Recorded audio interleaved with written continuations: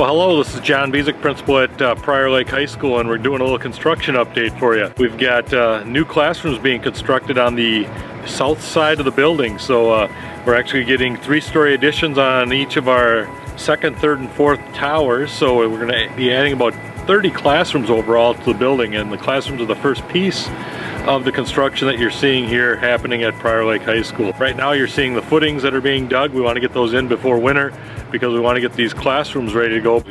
We could really use the space. Thank you again, voters, for giving us these resources and the space that we need to continue to do great things for kids here at Prior Lake High School.